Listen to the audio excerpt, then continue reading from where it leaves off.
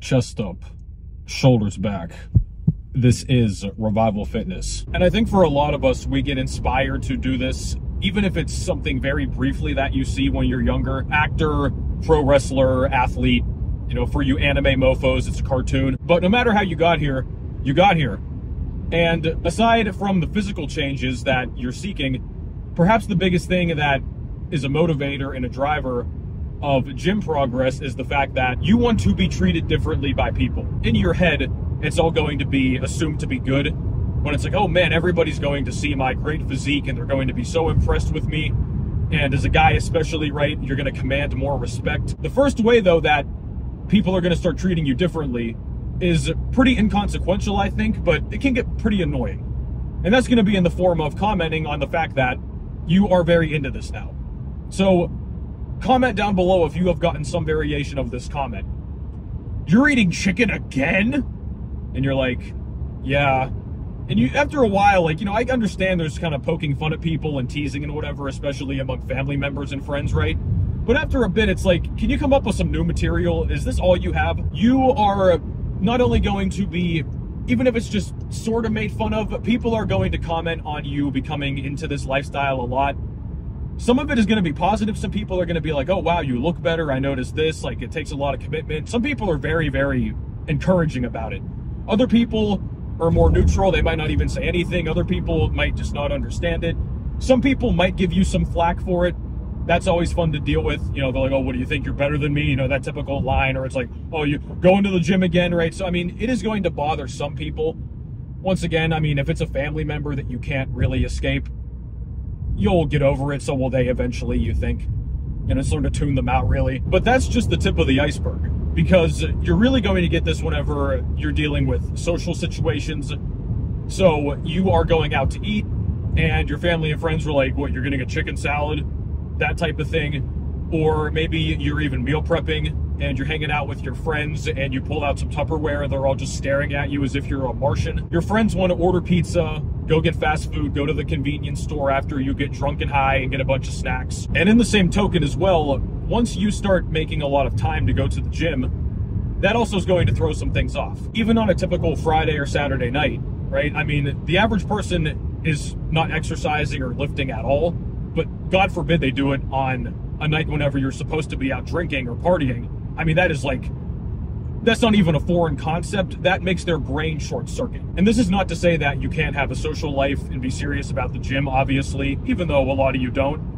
I don't have a huge one myself either. I get it. I'm just not an extremely social person. I never was.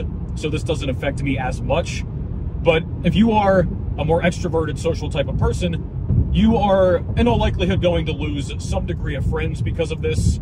And that is what it is. It's fine. I mean, realistically, if you are very talkative, you're going to just replace your old friends with the people you meet in the gym. So you've probably gotten some level of noticeable gains up to this point. And I've said before, guys, keep in mind your novice gains, even if they're very underwhelming to you in comparison to what you see online, the average person, especially your family and friends, they notice your novice gains. Believe me, they absolutely do. Even if you really don't, normal people that aren't totally body dysmorphic like we are, they know what's going on. So the next big area is going to be the respect that you're going to get. So it's sort of an evolutionary thing, right? Like you see somebody who's jacked enter a room, and even if you're not really scared of them, you know, your brain kind of has this thing where it's like, okay, right? Like that person, you just kind of acknowledge that they're there. You know, you see a lot of stuff online about how it's like a well-built physique is a status symbol, all this other stuff, which is true. But in my experience, it's not going to be that huge of a deal, right? I mean, there might be the odd person that is intimidated by you. Some of you are just so corny and goofy, that's just never going to happen. But if you have a more serious demeanor about you, especially if you have a more kind of resting bitch face, I think I tend to have that, I've been told, which I absolutely believe. You know, some people might kind of think you are aggressive or mean or something, even if you're not. They just may perceive you that way. But once they talk to you, they will actually see how you are. But in terms of having a more built physique, I'd say people are less likely to try you, which that's why a lot of guys who get bullied whenever they're young, and that's why they go into the gym, even if they don't learn how to formally fight, you just want to look like you're a threat. That's really what it is, because the fighters always love to talk about how it's like, oh, well, this guy's big and buff, but those muscles aren't functional and this and that. and you're not going to win a fight if this, it's like, yeah, okay, right? I mean, obviously just because you have a lot of size to you doesn't mean you're great at fighting. You know, you see these videos of fights online. I'd say for the most part, alcohol is going to be involved, right? I don't think sober people generally are going to be throwing hands with each other. Unless you come from one of these downtrodden-ass neighborhoods or cultures or something, you're probably not going to be getting into a whole lot of fights, I would assume. Also, your demeanor, because some guys are hotheads. That's where the whole roid rage comes from. It's really guys who are hotheads to begin with.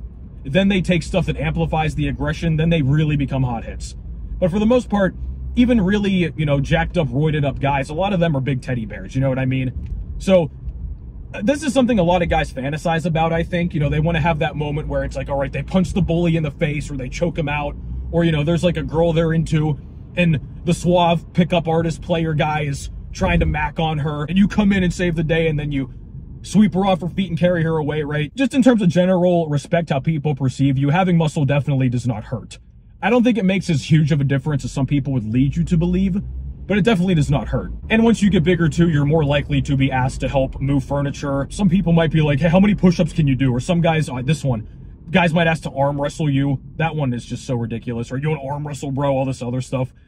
That stuff to me is very corny. I don't really like the whole like public display of strength thing outside of the gym context, right? You know, you see these clips of lifters online, right? Whenever they'll be at something that has nothing to do with lifting, and they'll just start cranking out pull-ups on some support beam. You're at some guy in like a shirt and tie, or some woman in a dress. I've seen clips of people at the airport. They're like, I'm gonna do a hit circuit before I get on the plane. Get all sweaty and musty, and I mean, you can do whatever you want, man. I'm kind of just riffing here, but that's always been very weird to me, man. It's like, that's one thing about being a guy, especially. When women do it, it's kind of fun because they're not expected to be muscular. But as a guy, man, that makes you look very bad. I'm going to tell you guys right now. If you are a buff dude and you're constantly trying to prove how buff you are, right? Like you're always posturing and doing this and invisible lat syndrome. If you're a very buff dude and then you come off as really corny and try hard and stuff, oh yeah, people are going to roast you, man. You're going to get a lot of respect lost. So just keep that in mind, man. Don't do all this goofy stuff if you're trying to be taken seriously. Even with the physique, man, you get a big, buff, corny guy, the muscles aren't going to save you, buddy. And that goes on to the last topic here, something you guys probably want to really hear about. How's it going to go with the girls? Because I've talked about before, man, whether guys admit it or not, we all like lifting in some form for the women. These guys come online and act like, oh, I've never touched a weight for women. I don't even think about women, all this other stuff. These guys act like, you know, they're so above their libido and everything. Some of the retention dudes, right? Listen, man, there's no shame in saying that you like when girls like your muscles. Okay? Like, I don't know why guys have such a hard time admitting this. And that's the old meme about lifting, right? You start out to get girls, then after a few years, you're examining the striations on other guys' glutes, right? That's just how it goes. But what a lot of guys think is going to happen is that they're going to get these muscles and then women are going to just be feeling them up and touching them and approaching them and messaging them, all this other stuff. That can and does happen, guys. Now, the flip side of that, because I see a lot of comments like this too, guys will say muscles don't help at all. It doesn't matter at all. Both of those are wrong. There is a fair amount of variance on this topic, and it's going to really depend on the woman herself. I see this constantly because there will be some video where some woman says like, oh, well, I don't care about muscles. And they'll say, see, women don't care about muscles. And it's like, okay, she probably doesn't. Maybe the women that relate to her don't, but that doesn't mean that there aren't women that care about muscles. And it's like anything else, there's a bell curve. So in the middle, that's where most women are going to fall. They will typically like what's called the swimmer's physique, something similar, right? I mean, as I talked about earlier, guys, once you have your novice gains, especially if you're on the leaner side, right? Like your shoulders are starting to show a bit, your arms are, that's plenty for the average woman. Like she doesn't really care about muscles beyond that. That is going to help you though. You can look at photos of celebrities and women are going to constantly be saying things like, oh, well, he's a hunk. You know, look at those muscles, right? Even if the celebrity is not even that really muscular, that's what women perceive that as because they're more muscular than the average dude. So that's going to be somewhere in the middle. Leaner, somewhat muscular, that's fine. I mean, you're going to be good. If you want to just talk about getting the most amount of women possible based on pure numbers, that's all you care about, you don't need to go seriously into the gym. I mean, you can go and really enjoy it, but you don't have to get really, really big and extremely strong and all this other stuff. You don't have to go on these insane bulks and all this stuff. Man, just to get the average, nice muscular physique that most women like, not terribly, terribly hard. For a lot of guys, you could get that in 2 to 4 years, depending on your genetics. So you see some women say stuff like, I prefer the dad bod, which even then, that's very gray because the definition of a dad bod varies a lot. I don't think any woman likes an out of shape dude. Very blah. They would take the more muscular guy over that. I'd say probably 9 out of 10 times. But similar to the women in the middle and at the low end of the bell curve too, they don't like the guys that are in bodybuilding. If you're talking like ripped up fitness model, crazy abs, veins everywhere, on this bell curve, probably 20% of women or less actually like that. The girls that are into bodybuilding and into serious muscle mass, a lot of them compete themselves or train seriously themselves. But in terms of the overall percentage of women who are going to be into that, it is pretty darn small. The biggest thing with women, beyond the muscle and the physique, is going to be how you look in the face. There is variance, okay? Some women care about height more than others. Some women care about the size of the muscles more than others. You know, these dudes think that you have to be like the gigchad meme in human form for women to really be attracted to you. That is just evidently not the case. So in my experience, once I got some noticeable muscles, I would get touched whenever I was out at the bar. Maybe a girl in class, if you sat by her and you started talking, she might just casually, women like to do this, they might just touch your arm. And now that I think about it, I was harassed 2 times that I can remember at the job, 2 different places. So one, I was in a restaurant and it was in this confined little room where we had a bunch of glasses and silverware and stuff. And I was kind of up against the wall getting something. And the one woman who was a hostess, she was entering from behind me. So she said, oh, excuse me. And she kind of went horizontally to fit through. And she felt up my traps and my shoulders and she went, ooh, and just went away. And, you know, as a young dude, especially because this was a few years ago, you know, that's a big, you're like, oh yeah, right. You're the man when that happens. You know what I mean? Then in hindsight, you're like, I could have probably sued them. And the second time was at a gym, and the one woman who was a manager, some guy was causing a commotion upstairs, and she came up to me and she's like, Matt, can you go check what's going on upstairs? And she just touched my arm, like not even subtle. She literally just was like, and I was like, sure. You also might experience things to where you might get messages from girls. I'd say it's more likely to happen from girls that you know, or they know you a little bit, you know, like the thing where you go to the same school and you follow each other just because that's what everybody does. But you've never really talked a whole lot. You start to change your physique. Her and her friends are like, oh, wow, he's getting a little bit hotter, right? You may get a message from a girl like that. Maybe she starts liking your pictures, especially if you have a major glow up. Like maybe you were dating a girl, you guys broke up, she went to find Chad or whatever, right? And then you have your own glow up.